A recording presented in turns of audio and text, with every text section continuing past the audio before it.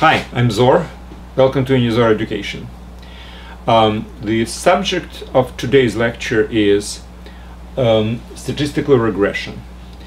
And this lecture is actually part of the advanced mathematics course, which is presented on unizor.com website. It's for teenagers and high school students interested in mathematics as the tool to develop their creativity, logic, analytical thinking, etc.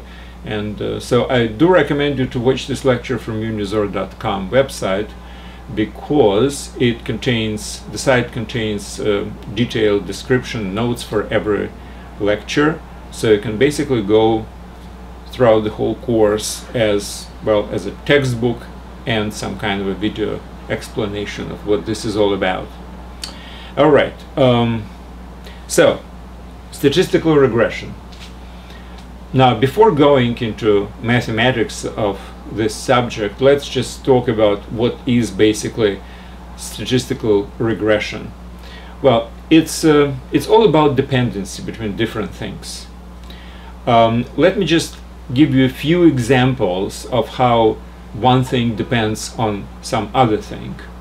Now, if we will be able to establish this dependency, and we can state that this dependency is relatively tight, then knowing one, we can actually predict or explain another. So that's basically the reason why we are interested in statistical regression. Now, so let me start from something which is very, very simple, and it represents a very, very strict, like, formula related to dependency between random variables, between two random variables. Now, consider we are measuring a temperature with two thermometers at the same time and at the same place.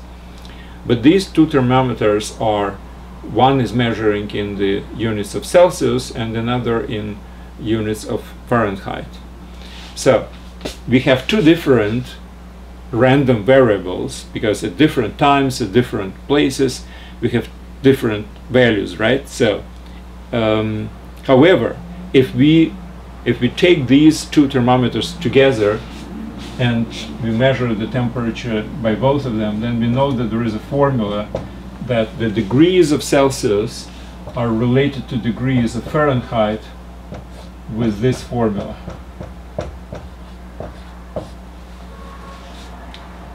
Now, this is a very straightforward, direct dependency of one on another. So knowing this one, we can definitely say that we don't really have to measure it with another thermometer. We can just calculate it. So this is a dependency which is very, very strict or strong, or whatever you want to use this word. Now, there are some cases when this dependency exists, but it's not really very deterministic. Here is my example. Let's consider two different random values. One is a volcanic activity during the year. Well, I don't know how to measure it, but let's consider that we can measure it in some units. Maybe amount of dirt which volcanoes are actually putting out on the surface, or whatever measurement.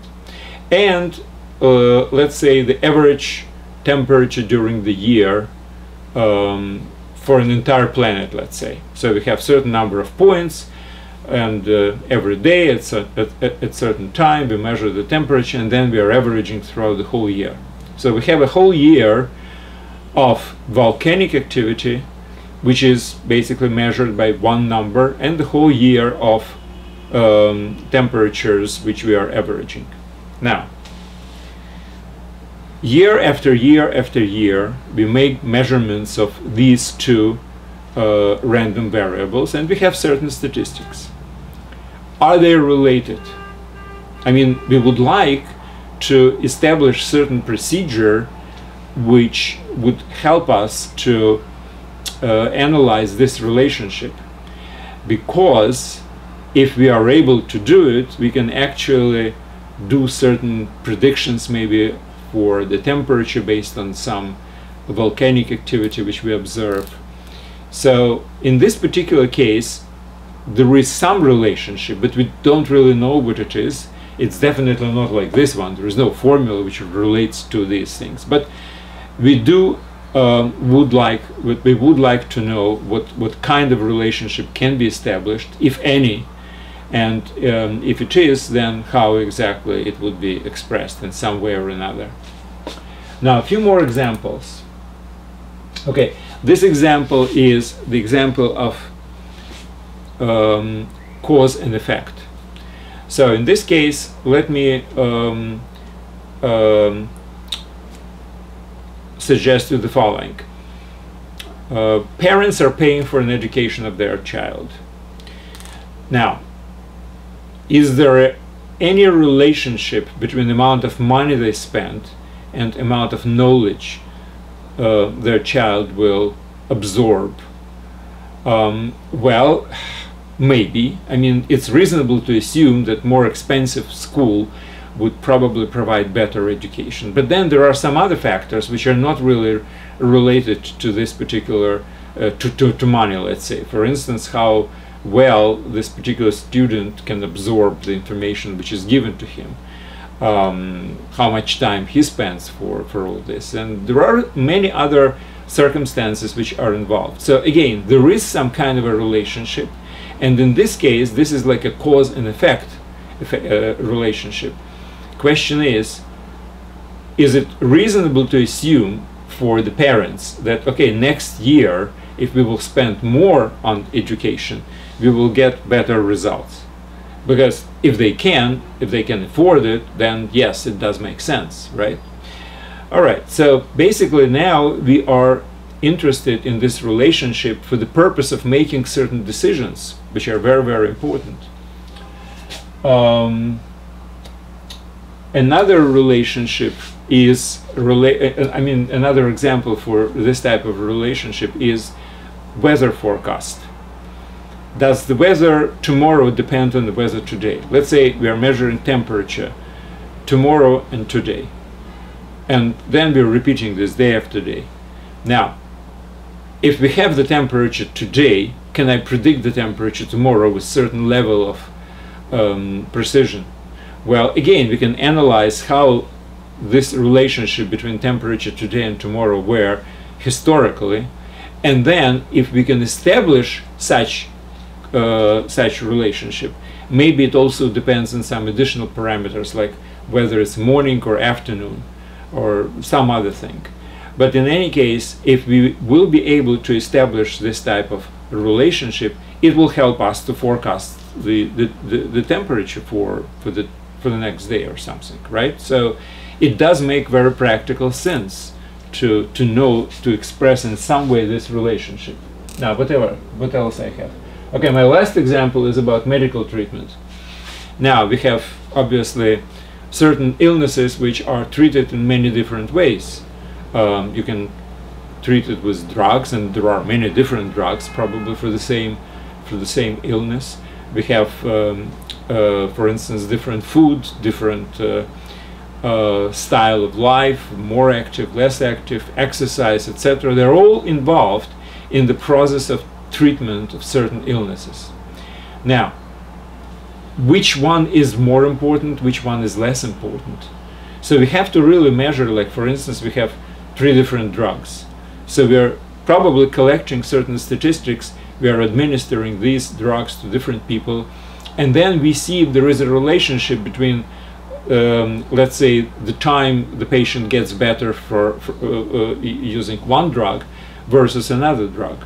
So this type of relationship is very, very important for, again, very practical reasons for treatment of the people. So I think I have convinced you that relationship between random variables is very important, and it would be nice if we can measure it in some way. And that's what this lecture will be about. Now, obviously, whenever we introduce mathematics into real life, it needs to be, real life needs to be simplified as much as possible. Otherwise, the mathematics will be horrendous. And in this case, I'm going to actually offer a model which would be a very simple model of, well, some practical situation. And based on this model, I will talk about statistical regression, and in particular about linear regression. So, what exactly the model I'm talking about? Let's consider that you have two random variables. Random variable x, which we will call independent random variable, and random variable y, which will be dependent one. It can be like temperature today and temperature an hour from today, or it can be a particular drug which we are administering, and this would be the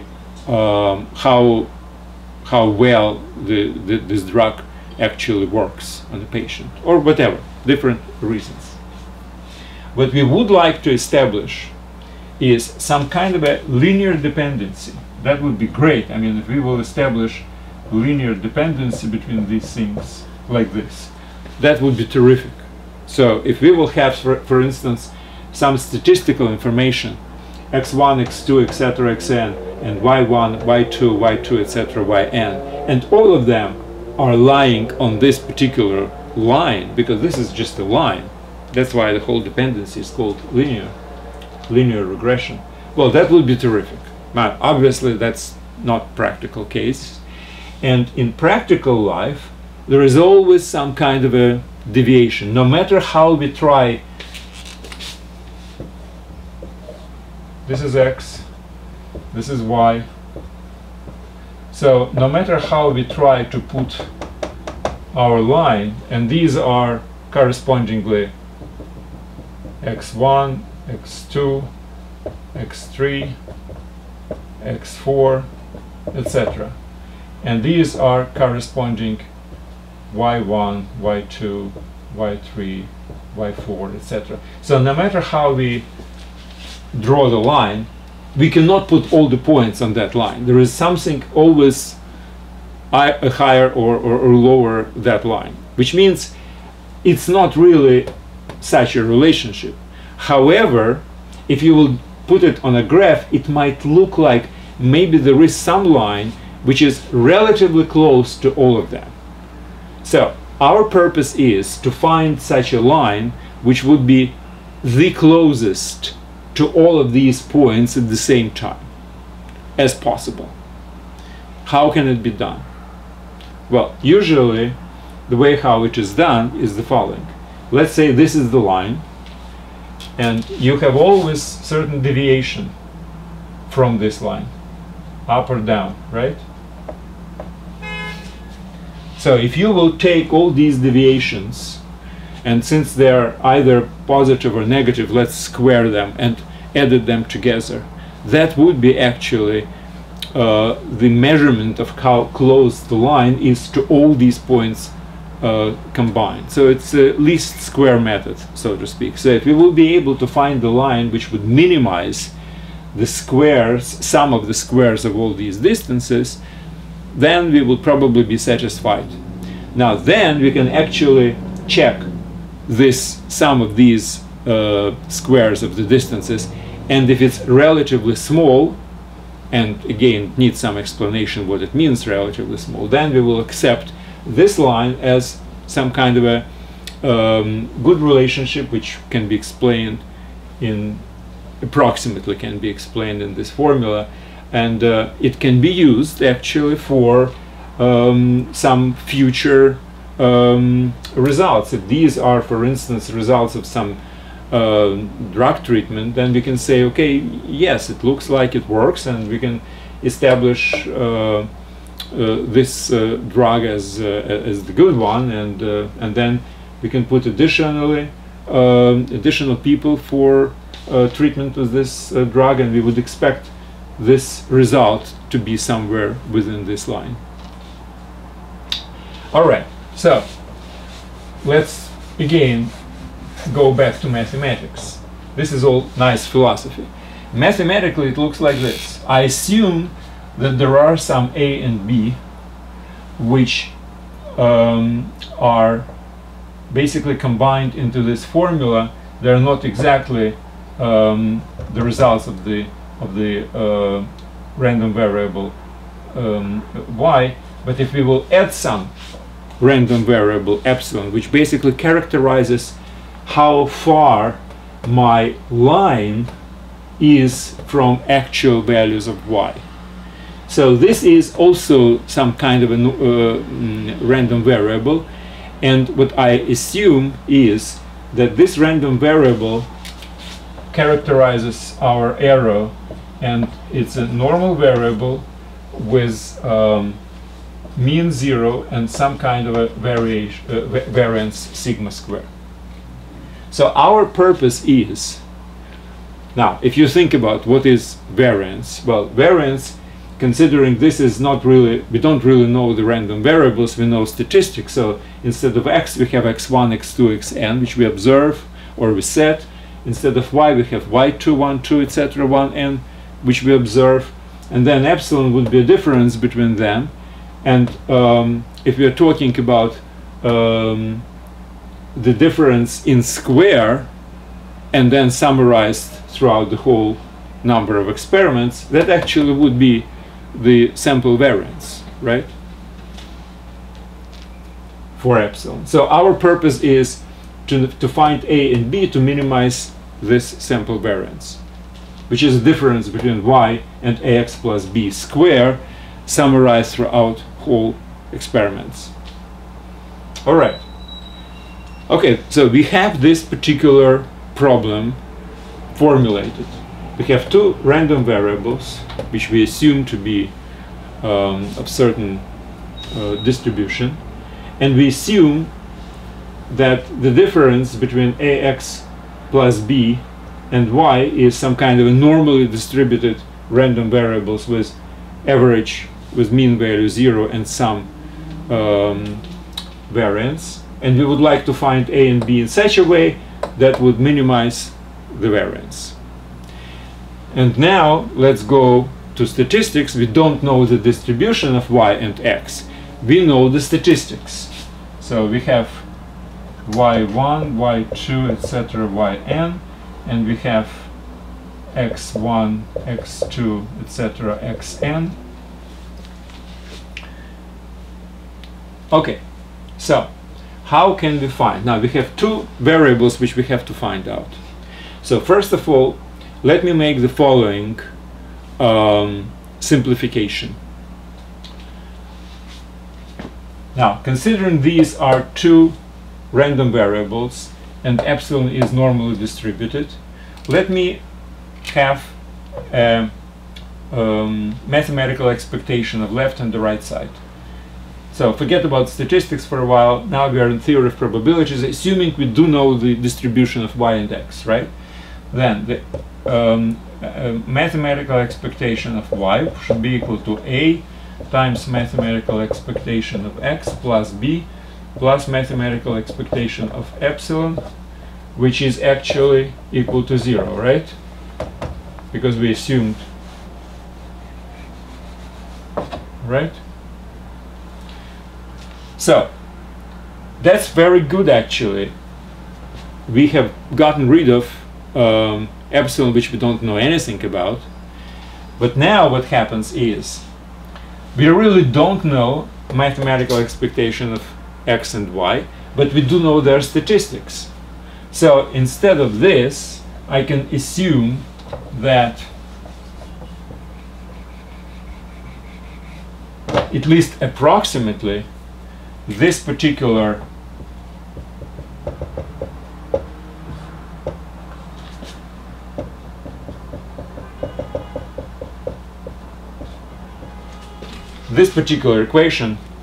equation takes place. So instead of mathematical expectation of x, which I don't know, I'm taking the average, which is a good approximation for mathematical expectation. Same thing here. And these we do know because we do have statistics, historical data, or whatever else already accumulated. And that's how, let's call this thing V, and this thing u. So we know these two numbers, right? So I can now say that v is equal to au plus b. So b is equal to v minus au, which means my original equation can be reduced to only one variable. Since b is expressed in terms of a with two known numbers, these are just constants. This is average of x's and this is average of y's, right? So I can say that I'm actually looking for equation of this type. V minus au plus epsilon, or I'm adding minus v to both sides. I will have y minus v equals to a x minus u plus epsilon. Now, why is this simpler? Well, first of all, because I have only one variable to find instead of two, right? Now, y minus v and x minus u, I can assume that these are new random variables with mathematical expectation of 0. So I have two constants. These are empirically obtained averages of my observations. I have x's and y's, u and v. So these are constants. So I know them from historical observation, right? So I'm looking basically for y and x in such a way that now I have only one parameter to determine. And obviously I have statistics for this and I have statistics for this, right?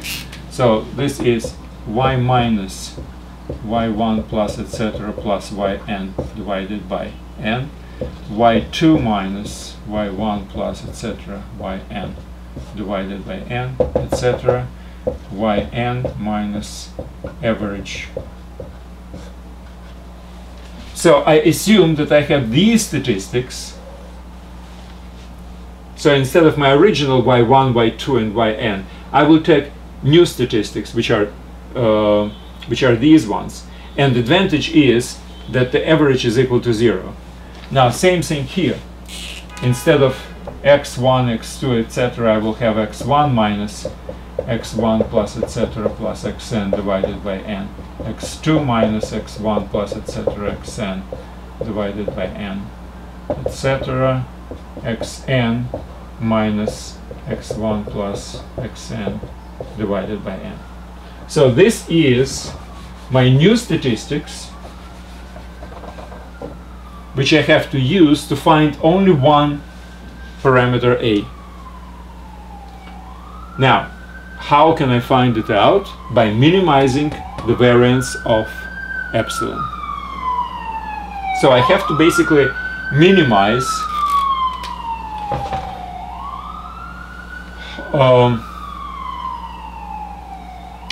okay, what I will do is I will use different letters, well, the same letters with a bar on the top.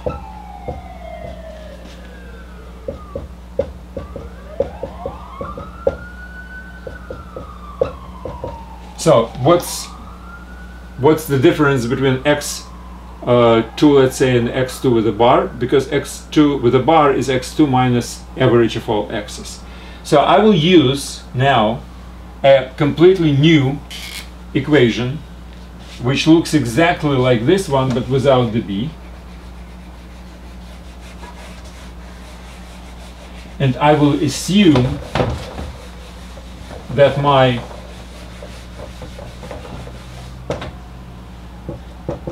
random variable y and x have 0 as this mathematical expectation. So if I will be able to do this using my statistical observations, x1, etc., xn with the bar on the top, and y1, yn with the bar on the top. So I have these statistics, and I assume that there is some kind of a relationship. I have to find a, to minimize variance of epsilon. Okay, now this is actually easy. I have already done everything, because what should be minimized? We should minimize y1 minus ax1 square plus etc. plus yn minus axn square. That's what we have to minimize, because this is basically a sample variance. It's not sample variance, I mean I have to divide it by n minus 1, doesn't really matter, it's all constant. So I have to minimize this to find my a, where x1 and x2 and y1 and y2 etc. with the bars are known numbers. They are obtained from original numbers x1, x2 etc., y1, y2 etc. by subtracting their averages. So I know all these numbers, they're all known numbers. A is unknown and I have to find a to minimize it. Well, this is actually simple, because what do I have now? I have a quadratic polynomial of a, right? So let's just rearrange it so it looks like real quadratic polynomial. So first let's put a square. So what will be in a square? It's x1 square, x2 square, xn square. So it will be, that's what it is, sum of xi square. Now what will be with a? It's 2a minus 2a x1 y1 minus 2a x2 y2 etc. So it will be minus 2a sigma xi yi from 1 to n. And finally my free member of this polynomial is y1 square up to square. I have to put these bars on the top. Okay? And I know these numbers. Again, what is each xi with a bar? It's corresponding xy minus average of all xy's, etc. So I know all these numbers.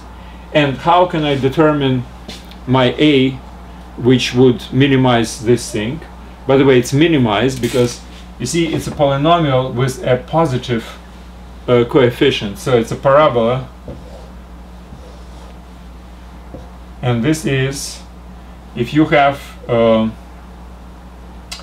a square p plus aq plus r polynomial. Now where is this point? It's minus q divided by 2p, right? I hope you remember it from the polynomial, the quadratic polynomial. So in this particular case, a, which minimize our polynomial, is equal to minus q, which is 2 sigma xi yi divided by 2, double this, 2 sigma xi square. Now obviously 2 can be reduced, and that's the answer. So we have found the a, which minimizes variance of epsilon, where in graphical way we have found the slope of the line which would approximate in the best possible way all the points where xi and yi are positioned on the plane. Now from this we can obviously find the value of b. So if I will go back to my original, if you remember when there was a b here, my mathematical expectation of y would be equal to a mathematical expectation of x plus b, right? So b is equal to mathematical expectation of y minus a expectation of x. Now a, we know it's this one. Now again, instead of expectation of y and expectation of x, we can take their average, and that's how we find b. Great, now we found a and b. What's next? Well, next is actually we have to find out how good our approximation with the line actually is. And the quality is, it's this value where a is exactly what we have found, right? So by substituting a into this formula or into this polynomial, it doesn't really matter what it is, we can find exactly the value of this one, the value of variance of epsilon, which basically characterizes the quality of this approximation. I mean, it would be ideal if epsilon is equal to 0. Obviously it never happens, well, except if you're measuring Fahrenheit and Celsius. But the closer to 0 is, it's better. But now, it's probably not a good idea to measure it in absolute terms. What do you mean closer to 0? Is 1 close to 0 or not? Well, relative to what? Relative to a million, yes it is. Relative to 2, it's not. So we probably have to compare the, knowing this or this as a sigma square. Well, if you divide it by n minus 1, obviously, you have to divide it and get real variance. So knowing the variance, we can take the double square root of the variance, double standard deviation, as 95% certainty that the epsilon would be in that particular area. So we know the interval epsilon is from 2 with 95% probability. And now we should really measure this interval relatively to average value of y, which we again know from empirical data. Now, if this 2 sigma interval of epsilon is relatively small to y, and in this case I can say what relatively small is. For instance, we used to think that the 5% is not such a big deal, right? In our, in many practical problems. So if this double sigma is, well, actually it's probably 4 sigma, because it's 2 sigma to the left and 2 sigma to the right. So if the 4 sigma is relatively small, like less than 5%, less than 0.05 from the average of y, then we can consider that, okay, I think we are within a very good margin of error, considering the y is actually somewhere around this linear function of x. And that means it's a good thing. If, however, this particular variance, or rather standard deviation, is too big for y, let's say it's half of the y, then our estimate is really very, very wrong. And obviously, in all the practical situations, people really do this type of calculations. So they can say that, okay, with, a precision of no more than 3% or 5% or whatever, the values of y are lying very near the line which defines this linear dependency.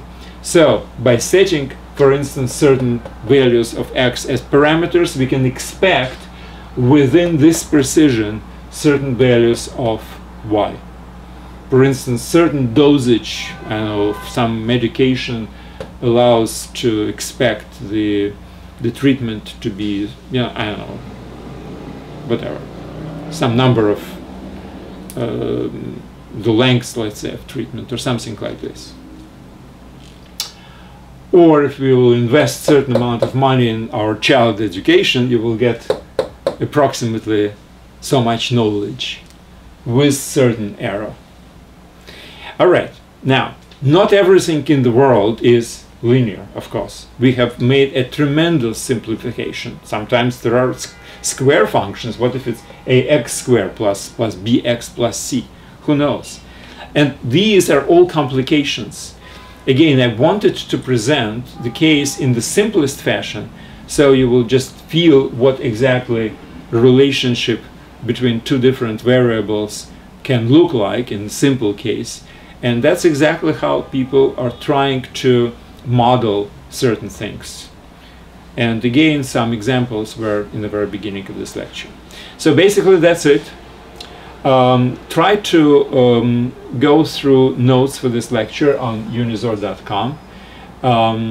And if you can come up with some interesting examples and real calculations, which I'm kind of reluctant to do, but maybe I will do some spreadsheet calculations, in which case I will put it in the notes for this lecture. And you will see exact numbers, how it all really look like in some practical cases, I hope. All right, that's it for today. Thank you very much, and good luck.